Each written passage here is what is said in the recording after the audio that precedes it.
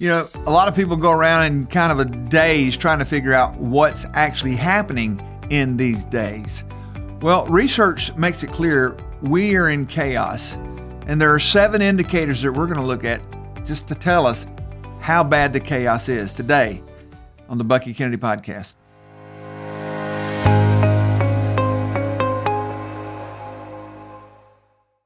I read an article. It came from Prophecy News Watch. It's written by Michael Snyder. And the article says 7 numbers that clearly reveal the direction that America has chosen. So it's not a mystery. I mean, it's not a perception. It's not an opinionated deal. But as a believer, these numbers, this research, this data gives me a clear indication as to not only why the chaos is what it is, but why it's so intense, why it's gaining ground. Because there are so many things that are happening right now that tell us, hey, we're on the verge of a societal breakdown. And again, that's not hyperbole.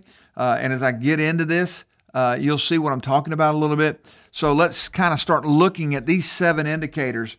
The first one that is listed here is there's more political chaos in our nation than there has ever been in our entire lifetime. And more than 40% of U.S. voters actually believe that a second civil war is likely within the next 5 years. Now, that's more than 4 in 10 U.S. voters say the country is likely to get ripped apart in a second civil war within 5 years. That's 41% eye a civil conflict compared to 49% who say it's not likely. Another 10% said they are. That's 106 million U.S. adults who say we are headed toward a civil war. Now, I want you to think about that as we move forward. So how does that even exist? I talk a lot about propaganda. I talk a lot about narratives. Well, there was a release called the American Civil War. I think it was a movie called that. It was a #1 box office hit here recently in the summer. Hollywood's in on the game, and so they're already pushing this narrative. And others show it doesn't really matter whether Trump becomes president or Biden becomes president. It won't have an indication as to a civil war. They believe that no matter who gets elected, we are headed toward a civil war. Now, whether that's going to happen in the next 5 years or if we even make it the next 5 years or beyond that. But what we need to understand is there's already a messaging going out there. There's already a narrative being set in place, hey, that America can be at civil war. Now, we used to promote nothing but unity. We used to promote patriotism. We used to vote Americans for America. But we're not seeing that right now. And so this survey comes against all of the violence that we're seeing right now in the U.S. on college campuses, the pro-Palestinian protesters that are happening. So something's ramping up. Violence is certainly ramping up. Division is becoming more intense and deeper. So this first indicator that all of us see it, that the United States of America is more like the divided states of America, is no longer just something that, pundits in the news media can talk about. It really is coming into fruition. The second thing, according to a recent Gallup poll, is only 36% of Americans approve of Israel's military campaign in Gaza. Again, talk about propaganda. Everything is moving toward. Israel is a sovereign country. It's their own entity. They have a right to defend themselves, and they are under attack. And why they have to justify themselves. Think about this. Russia is attacking the Ukraine, and we're giving billions and billions of dollars, and we don't have a problem with Ukraine trying to defend itself against Russia. Well, it's in our greatest interest, more so than even Ukraine, that we would ally ourselves with Israel. And most people don't understand what Israel is going through, their existence, and it's just the same playbook. This anti-Semitism that's on the rise, this saying we need to stop doing this and tell Israel to stop. There needs to be a ceasefire. There needs to be a 2-state solution. Well, first off, The Palestinians would never agree to a two-state solution because they want Israel totally gone. They preach and yell and stand for genocide. And I've said this before. If this were the Ku Klux Klan saying, death to all dark-skinned people, we'd be up in arms about it. If this was someone shouting, homosexuals must die, the LGBTQ people must be eliminated, we would be enraged about it. But this is something that is not new to the Jewish people. We saw it in Germany. We've seen it throughout history. So I just tell you, most people are saying this, one, because they don't understand the conflict, and certainly because they don't understand the Bible. So the next indicator we're going to look at is that 65% of Americans do not approve of the Supreme Court decision that overturned Roe versus Wade. 65%, let me say it again, 65% of Americans do not approve the Supreme Court decision that overturned Roe versus Wade. Those who strongly disapprove of the decision continue to outnumber those who strongly approve by more than 2-to-1 margin. Again, and I'm going to say this a couple times here. For all of 2020 and most of 2021, we were told, trust the science, believe the science. But science doesn't matter. Biology doesn't matter when it comes to protecting life. We know that life begins at conception. It has been medically proven. It has been biologically proven, scientifically backed. We know that. Matter of fact, if a pregnant woman were to be murdered today, it would be a double homicide. So what we're really saying here, most of Americans want this option. And part of this goes to the fact that we no longer value life. And I've said this all along. When we no longer value life in the womb, we don't care who goes to the tomb. So it's all about valuing life. And evangelicals are slow to speak to this because it's a hot topic to them. They call it a divisive topic. It's a biblical topic, that life matters. And I'll just say this. Every woman has a choice in this matter. And it's the choice that starts with not having sex outside of marriage. If you don't want children, don't have sex. And don't make children a consequence of a passionate decision. It's not that. Children are a blessing from God. They are His blessing to us. So it's just another indicator when we say, hey, why is America doing this? Listen, because we're butchering, we're killing innocent lives, innocent children.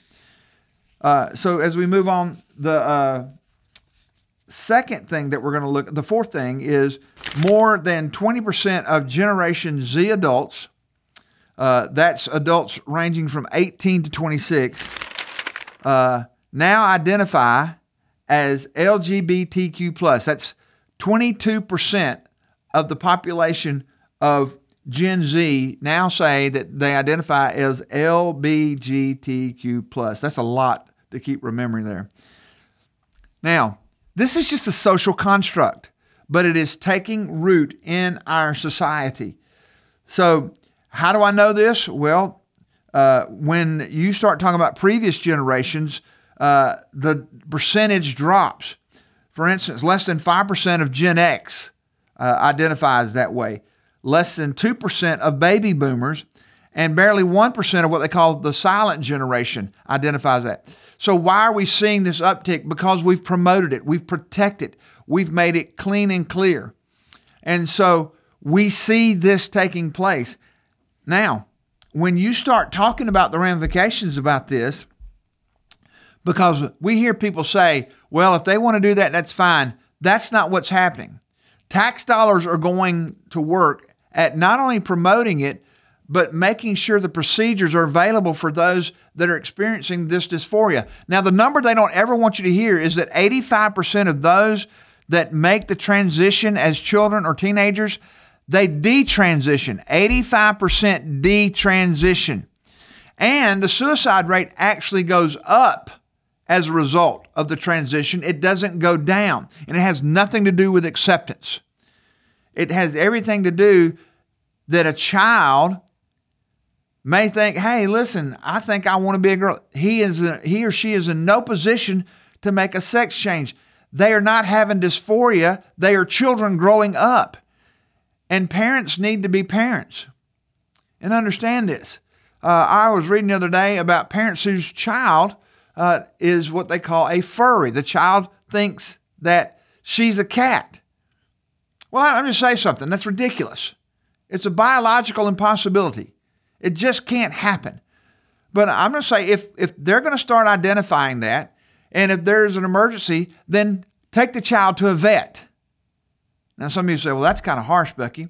Well, they're identifying that, and guess what? The vet won't take them because the veterinarian will say, I can't treat, this is a human. You see how insane this is becoming? We are just reaching insanity when we're kept telling, trust the science. Well, biology is clear.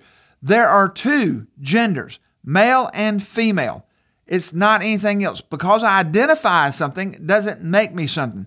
When I was a little boy, I wanted to identify as Superman. So we had this little house behind our house, this little shed. And so I tied a towel around my neck, which was my Superman cape. I got on that on that little roof, which was about probably 8 foot off the ground, and said, I'm Superman. I jumped, and guess what? I did not fly.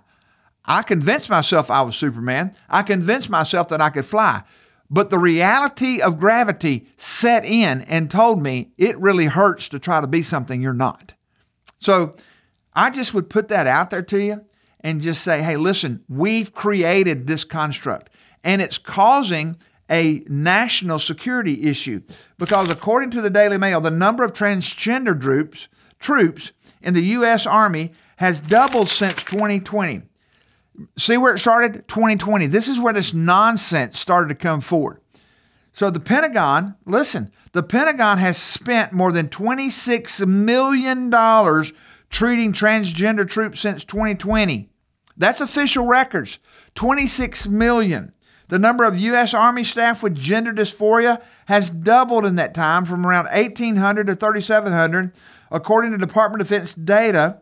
And we need to understand that in the past 3 years, $17.5 million in taxpayer money was spent on psychotherapy for trans service people, and $1.5 million went towards hormone drugs. We're not buying bullets. We're not. We're helping men become women, or women who think they're men become men. And it's a national, if you've got somebody that's needing psychotherapy, do you really want to give them powerful weapons and turn them loose? Think about this. This is the insanity we're facing. Another $7.6 million funded gender-affirming surgeries, including facial tweaks. This is the military, to make recruits more masculine or feminine, and the removal or creation of breasts and genitals. Man, I'm just saying there's so many things that I could say right now about this, but can I just say this is insanity. It's insanity that we actually have a doubling of people in this that have what used to be called in the very close past was a psychological, a mental health issue. Are we going to trust them to be loyal to the United States of America, that they're going to be patriots? They're not even loyal to their own identity, much less the United States of America. And yet we're letting them transition. We're giving them psychotherapy. And then we're telling them to go protect America. I don't feel protected. I don't feel like there's a secure military that's watching over our best interests while the wolf's at the door. No, the wolf's no longer at the door. The wolf's in the house, in the Pentagon. That's where the wolf is. Number 6, by a vote of 692 to 51, the United Methodist Church has voted approval to LGBTQ clergy and same-sex weddings in their churches. That's right. The United Methodist Church, one of the largest Protestant denominations in the United States, has voted to repeal its ban on LGBTQ clergy, as well as prohibitions on its ministers from officiating at same-sex weddings. Now, let me just say this. The reason they won this is because the United Methodist Church has lost thousands of churches. So those who would oppose this move moved out, basically clearing the path for the United Methodist Church to make this decision. And I'm going to say this. The United Methodist Church, they were in a coffin. They just put the nail in it. This is heresy. It is unbiblical. It is ungodly. And just because they passed the vote 692 to 51 doesn't change what the Bible says. You see, heaven is a theocracy. It's not a democracy. God doesn't rule by numbers. He rules by nature, and His nature is holy. Yes, He is loving, but He is holy. When we get around the throne of heaven, we're not going to sing loving, loving, loving. We're going to see and hear the angels sing, holy, holy, holy. Again, that doesn't make Him less loving. It does say that He is holy, He is just, He is right, and He is good, and He is long-suffering. And I pray that the Methodist Church will repent of this nonsense. And I just say this, as someone who grew up in the Southern Baptist Church, don't think we're not far behind them, because the Southern Baptist Church right now is still engaged in some nonsense. And we're arguing over the petty and forgetting the principles of what the Southern Baptist Convention was based on. We used to be based on the inerrancy of Scripture, the evangelizing of the nations, educating men and women into the ministry so that they can serve according to the calling of God. But right now, on all three of those levels, the Southern Baptist Convention is on shaky grounds. It's lacking the clarity and the conviction that it once had, the courage to say, the Bible is exclusive, the Bible has authority, and Jesus is exclusive. There is no other way to come to salvation other than Jesus Christ. And when that becomes negotiable, when the exclusivity of Christ and the authority and the inerrancy of Scripture get questioned, you aren't on a slippery slope, you're in a death spiral. So in the last thing we're going to look at, the seventh indicator is only 3.6 million babies were born in the U.S. last year. We're not replacing ourselves. We need a birth rate of at least 2.1. Right now, the birth rate is 1.6. So what's the big deal? How big a change is that? Well, in 1960, women gave birth to 3.65 children during their lifetime. Today, that number has fallen to 1.6. It is the lowest ever recorded number. The lowest ever. We're not replacing ourselves. Now, you can offer a lot of things like that. One, we're talking a lot about same-sex marriages. Well, they can't reproduce. Same-sex people can't reproduce. Now, there's artificial insemination for the lesbian culture, and that lady can have a baby. But men with men can't. And even if you have this trans surgery and you're a man and you become a woman, you don't get a uterus. I'm just sorry. Again, this is basic biology. Basic biology. If you're in a class today, and I realize all of these analogies are subject to change in a culture that's always changing and living in delusion and deception. But if you teach math and your student comes in and 2 plus 2 equals 4, but they put 5, 6, 7, 8, whatever, anything but 4, I haven't met a math teacher yet that wouldn't count that as wrong. So what we're saying is, though there are absolute truths to math, biology says the same thing. No matter what you feel, no matter what you think, you are either a man or a woman biologically. That's what you are. It is an absolute truth of science and biology that men are made men, women are women. And so feeling differently doesn't change what we were created to be. And having an identity crisis doesn't solve the dysphoria that you're feeling. A matter of fact, as a young child, you'll grow through that dysphoria. And let me just say this. We can talk about the generational problem, but how did this generation get to where they are? There was a parenting problem. When parents were worried more about becoming their child's friend than becoming their child's parent, the authority, the that discipler that they needed in their life. So we have all of these issues, a declining birth rate. All of these things are playing together for our culture. Now, as someone who preaches the gospel, can I tell you what I feel like? I feel like Noah. Noah, for 120 years, did exactly what God told him to do. He was faithful. He was righteous. He was obedient, not only in building the ark, but proclaiming that wrath was coming, but there was safety in the ark. And the Bible tells us in Matthew chapter 25 that when we start looking at it, it says that for the coming of the Son of Man will be just like the days of Noah. But in verse 39, it says, and they did not understand until the flood came and took them all away. Everybody's going to understand clearly God's agenda, but for many people, it's going to be too late. So I just want to encourage you today, if you're out there preaching, understand this, you're not alone. But I often think this way. Here's Noah. Noah is building this ark. Now, people ridiculed him. They questioned him. It's never rained before. He's building this ark in the middle of nowhere on dry land. And for 120 years, he's telling people the wrath of God's going to come. He's going to flood the earth.